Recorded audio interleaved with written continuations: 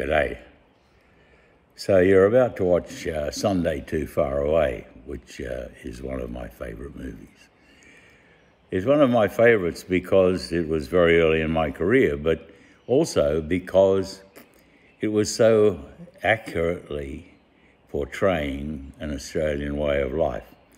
I remember when I was first handed the script, I recognised what it was about because I'd been working out on a sheep farm out in Western New South Wales when that strike occurred. In fact, I had learnt to shear, but not very well.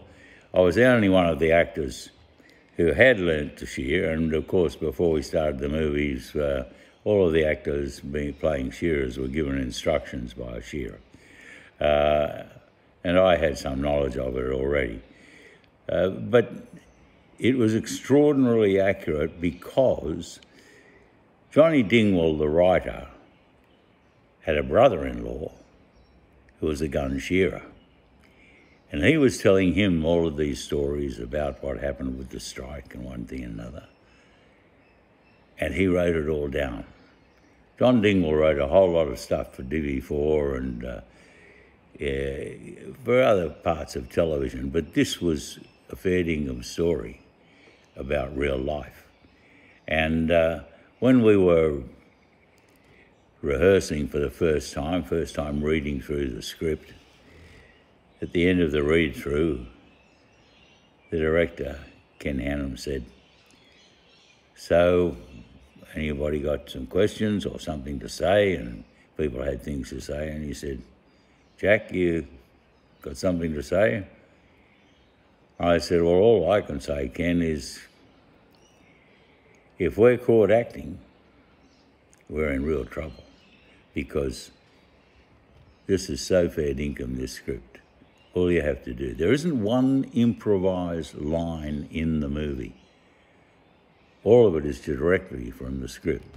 It was so accurate. I recognised the characters, the place, the attitude, all of it.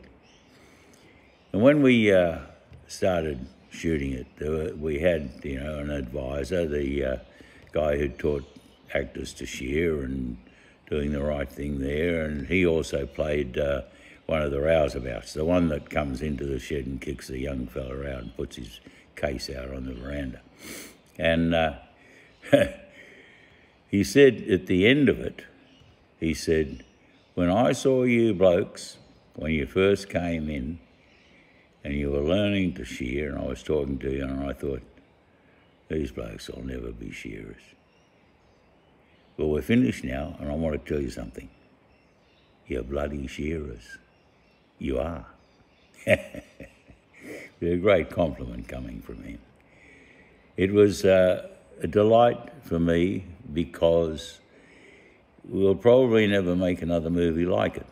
It was so early in the renaissance of Australian film that there was this script about who we are, about a story about a way of life that has probably disappeared in a lot of ways, but that I'd grown up with. I knew that way of life, and I knew the attitudes expressed in the film. And so we made this movie, and it's like a docudrama, really. And when it was done, it was very successful. I remember taking it all around Australia to sort of sell it to people. And we opened it in various towns all over Australia. And we had, in Sydney at the opening, we had a truck outside the State Theatre with a flat-top truck tray and with a shearer on the back with a portable machine shearing a sheep outside the theatre. So these were early days. But when it was successful, then people started talking about, what we should be doing and what we should. And so we ended up making more sort of international film about international concerns. Not that that's wrong, but we didn't come back to making movies about what it is to be an Australian and what our culture, subculture, whatever, what our way of life is, until much later, when we began to make some movies about our interaction with the original Australians. Then, for the first time, with Indigenous directors, we started to get fair dinkum about that. I suppose it was just before that we made, rabbit-proof fence and fringe dwellers and stuff like that.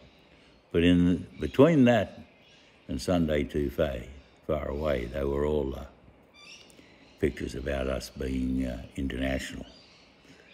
Anyway, it's a beautiful movie for all sorts of reasons. I hope you enjoy this really great restoration. Good on you.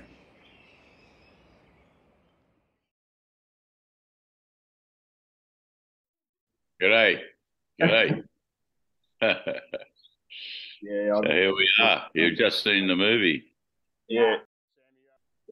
Yeah, just yeah, I enjoyed seeing it again when it was first digitized, and the Film and Sound Archive ran a screening down at in Sydney. Yeah, it's great. No, yeah. I think they sent an email about that too at the time when they did it. Come to think of it. Yeah. Yeah, it's yeah, because that was done at Commonwealth Hill, of course, wasn't it? Yes.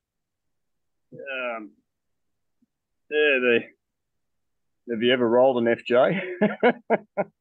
I haven't. And the man who rolled that, a young stuntman from South Australia, he hadn't rolled an FJ before either. And he'd not rolled a car. I had rolled a car because I went to Peter's stunt school, and very early in my career, and on weekends we used to go out and with specially constructed ramps roll cars. So because it's quite a common stunt, but he hadn't rolled the car, and it was so wet out there. On his way home the night before rolling the car, he rolled his own. He got the feeling, and I think that made him quite nervous when it came to the stunt. Yeah, right. Damn, does anybody have anything they'd like to ask? Yeah. Yell it out. Where was the shed that they did the shearing? South Australia, Commonwealth Hill. It's up towards Flinders Ranges in the Jack. Yes, it is. It was the same shed that they'd used for the movie The Sundowners. Oh, right. Shot back in the 50s and or early 60s maybe. And they still had the tally of the different guys up on the board. Yeah. They do tend to leave things once the shed's finished until they come back the next year generally. Yeah, that's right. Yeah, yeah, the other guys, the other actors and everything, they would have enjoyed it, no doubt, as much as what you did, I imagine.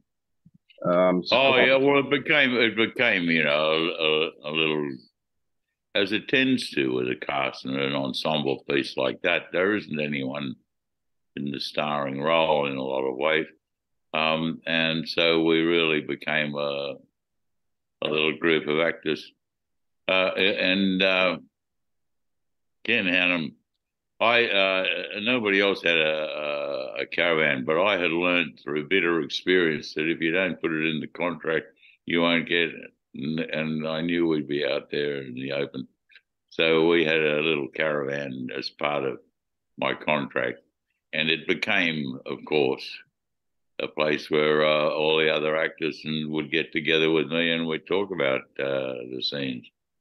and Ken Hannam, we were all sitting in the caravan having a yarn, and Ken Hannam came to the door and knocked and said, I'd just like to talk about this next scene. And I said, just a minute. I turned around and I said, meeting. And we got all the actors together. And they said, am I going to let him in? Yeah, all those in favour. Oh, so we turned around and let Ken come in and talk to us. It was he was meeting the actors, playing the shearers full on. It was great. Brilliant, mate. Do you think the other guys enjoyed shearing as much as what you did? Oh, I don't know. Well, they certainly enjoyed the movie. Yeah, They certainly enjoyed the movie, making the movie, and they're doing a bit of shearing, but not a lot. Old Reg Lai, who played Garth, the guy that I abuse about being an old drunk, and they put him in the back. You put him in the front of the bloody ute. You'd have done it for the cocky. He, when we were rehearsing, he said, "What do you do if a shearer's left-handed?" The contractor said, "Oh, we put him down at the end of the board, so he's facing the other way and not, interfering with the stand of the other shearers." Reg said, "Okay, I'm a left-hander." He was smart. He went down to the other end of the board. All you could see was his back, and all he had to do was that. That's pretty much what he did by the look of it too. That's right. Look, I'm a shearer. He was a lovely man and a fine actor. Yeah. The reason they put him down the end is so they didn't interfere with turning around when on the That's right. On the last side with the other legs and facing each other and running the handpiece. That's right. Yeah. Yeah, but they sort of got away for that in late years. Yeah. And there are plenty of good left-handed shearers, so they've got to face the other one. Yeah, exactly. Yep, sure. Yeah, how much was the cuts on the sheep were actual cuts and how much was makeup? Oh, they were real. Question lady just asked is how many cuts on the sheep were real and how much were makeup, and I just told her all they're real because that's what happened. Yeah. Yeah, that's just are real. And that's why there's all that stuff about how you've got to be very careful with the rams. Yeah.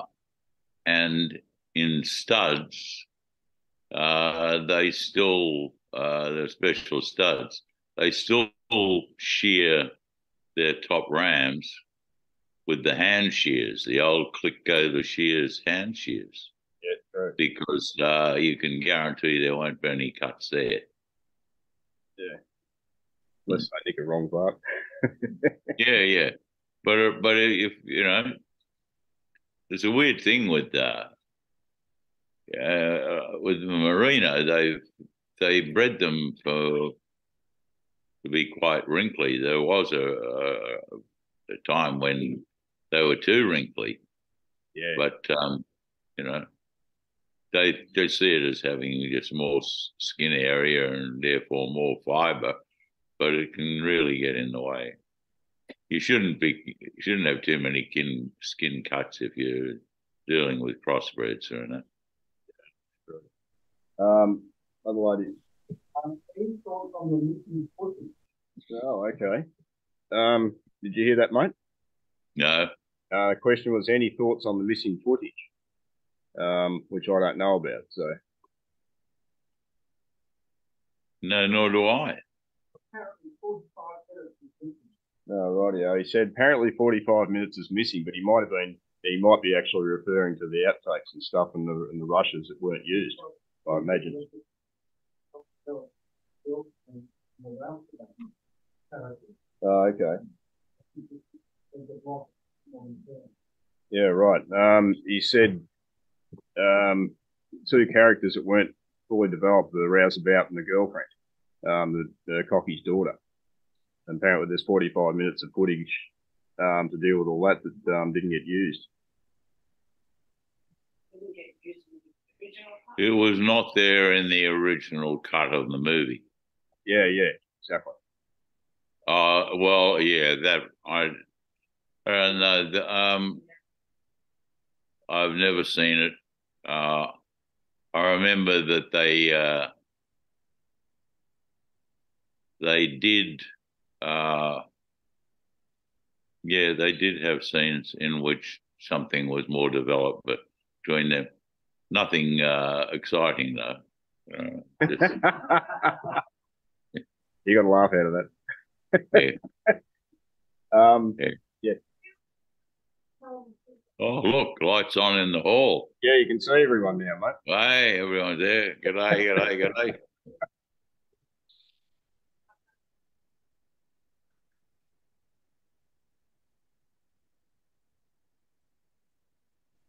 As far as I remember, yeah, well, I was only 9 or something when it came out. No, maybe 10, I think. Yeah, the lady was asking how long the shoot was. How what? How long the shoot was, mate. It was altogether. It was 11 weeks, I believe. Yeah, 11 weeks. All out of Commonwealth Hill. Yeah. Yeah, right. And yeah, second part of the question was it a big hit at the time? Yeah, it was. It had a really top audiences all around Australia. There weren't a lot of Australian movies around, I can tell you. You were in most of them, luckily. Yeah. No, I was in most of them, yeah. Anyway, Peterson came out before that. Yeah, just the year before. I think it was 74. Yeah, the year before. Yeah. David Williamson's first screenplay, Peterson. Yeah. I've got to watch that again at some point too. I've been meaning to do that for a long time. Yeah. Yeah. How many? Do you remember how many sheep they ran through? Like, how many did you guys actually shear? No, I have no idea, mate. I have no idea. Yeah. No, not really. Yeah. We could go down the chute, but it wasn't a lot, mate. Yeah, I suppose. Yeah. You need to do what you need to do for the for filming. Yeah, you do. You don't want to be overdoing it. And then the shearer, the professional shearers would come in and shear a group of sheep, so that when you look back at the pen in the afternoon, there'd be quite a lot of sheep there. Yeah, right. How big was the crew? Do you remember? It was quite a big crew. A sort of standard film crew for the period. You're pre-digital, so you've got a focus puller, and you've got I don't know the exact number, but it was a standard film crew for the time. So I don't really have a number, but you'd have to go check the credits at the end. You'll have the entire number. Yeah. You have to go over that again. Yeah, sorry, it's got a bit of crackling on the microphone there, mate. You're right, mate. Yeah.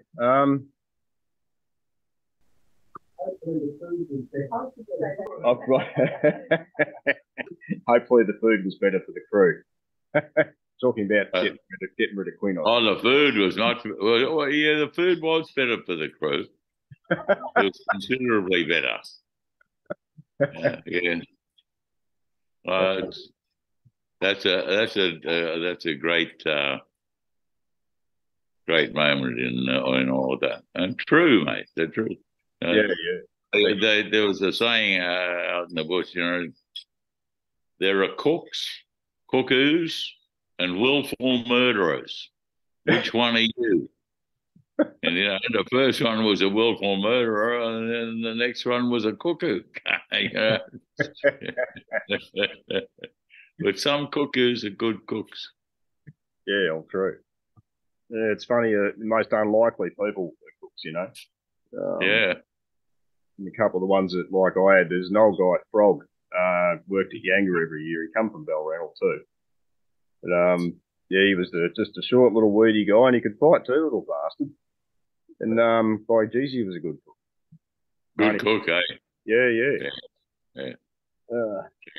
And shearers are fussy about the cooking because they pay for it. You pay the cook's wages. That's not part of the cockie's contract. Yeah. He's paid for by the shearers, so he better be bloody good. Yeah. Besides the fact he needs good food too. Yeah. Yes, sir.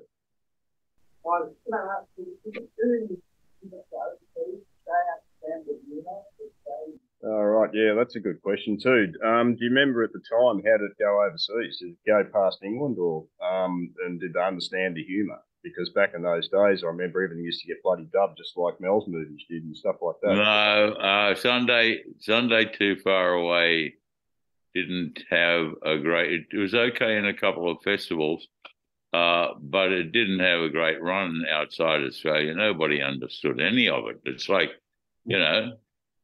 I couldn't understand it. It was at the Georgia Film Festival in America, in the southern states, and it was in the foreign language section. You know, I could understand what people were saying. It's like, but there was a guy, one of the guys in the. Yeah, the guy Rousey, who was sort of instructing the shearers too, he said something when we were all around the table that I've never forgotten. And he said to people when they say, can you say something Australian to me? He said, "Aeroplane is down the hunk of Dodger, would you?" I know what it means. That's the sort of thing they'd never get in 100,000 years, I can tell you.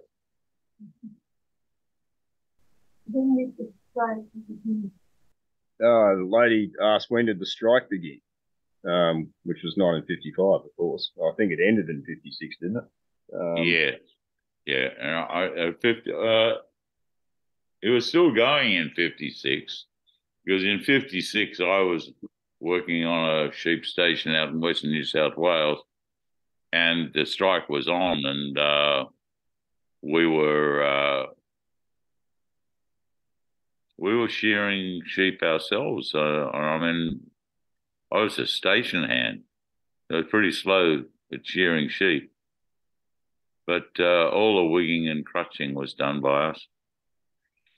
And not long after that, the strike finished, and the shearers were available again. Yeah, right.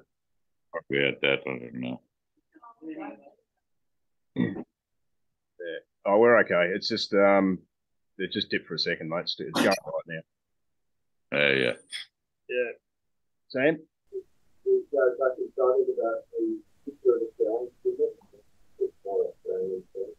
Okay. Are you excited, or I don't know if excited is the right word, but about the future of Australian film and the move lately towards more Australian content? Oh, yeah. Well, I think that's very important. That's always been an extremely important aspect of the industry, because unless you do legislate for a level of Australian content, you really just become a service unit for overseas filmmaking, where it costs less to do that work here. So if you want an Australian film industry, you're going to have to legislate content. Yeah. Do you know anything about the restoration of the film? That the person who saw, about how it was done? Did you have any involvement? Bruce just asked, do you know anything about the restoration, how it was done, and did you have any involvement or any input?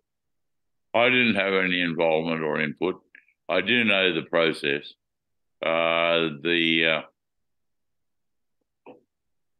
The original, which was beginning to decay, is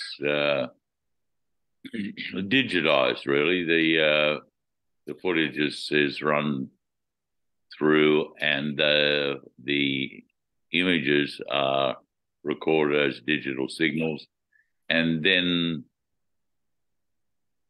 just like when you take a photo on your phone and you want to take a look at it, you can up the brightness or the detail or whatever. That's what they do, and so you have a restored image. That's all I know. Fair enough. Somebody else with their hand up too, I think. Thank you. Yeah, cool. Probably had a couple other things I wanted to bloody bring up and ask too, but I forgot what they are, mate. Yeah, sure.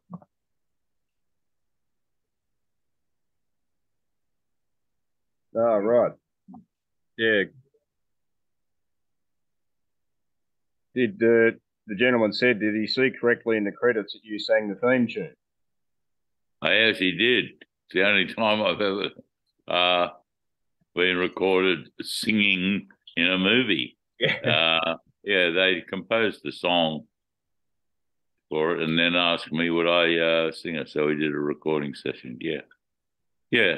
The song was played on radio and reached number 6 in the charts or whatever at the time. But there was a lot of promotion of the movie. You made it on the countdown then? Too right, mate. Oh, dear, mate. Rock, but no roll. Yeah. Well, while you're out at Commonwealth Hill, did you get out of there very much? Did you head into town? Like, I'm not sure where the closest town is to that, actually. No, we were, I mean, you know, movie days are long days. You get up in the dark and you go home in the dark. Yeah, true. Well, we were in a motel in Port Augusta. We'd drive out to the location, just magnificent country to drive out at that early in the morning. I can remember a couple of mornings with the sun rising and the moon setting in the same sky. It was just fabulous. Yeah, true. I miss all that stuff. Yeah. Yeah, Geoff Burton did a really good job cinematography as well. Yeah, he's fabulous.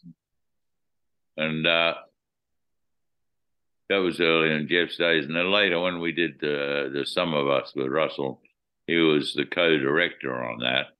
And there's a scene in that where I've got my back to the camera and I'm making some food on the stove and stirring the pot.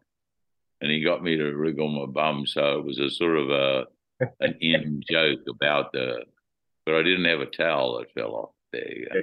Yeah. Going back to the wash tub. That would have been too pointed a scene there. Oh, dear. Has anybody got a last one or anything? Because we've got to wrap it up. This next session has to be. Yeah. Anyone got anything they want to throw in? Thank you. Hey, thank you very much. Thank you all very much. Yeah, mate, thanks so much for getting back and doing this for us. My pleasure, mate. My pleasure. Really appreciate it. I'm pleased that you were there and enjoyed the movie. Yeah, all the best. I love seeing the damn thing. I haven't seen it that often, but you know, I've seen it 2 or 3 times over the years. Yeah, and it's always one that I like to get back. Well, it looks like that's a nice little theatre too. Yeah, it's 57 seats, Sam, is that right? Yeah, 57 seats, mate. It's great. Yeah. All right, guys. I'll drop out of this now. Thanks for coming along. All right. Good on you, mate. All the best, Aaron. Cheers, mate. Cheers, Jack. I'll speak to you. Thanks, mate. Yeah, mate. Bye. Yeah, cheers.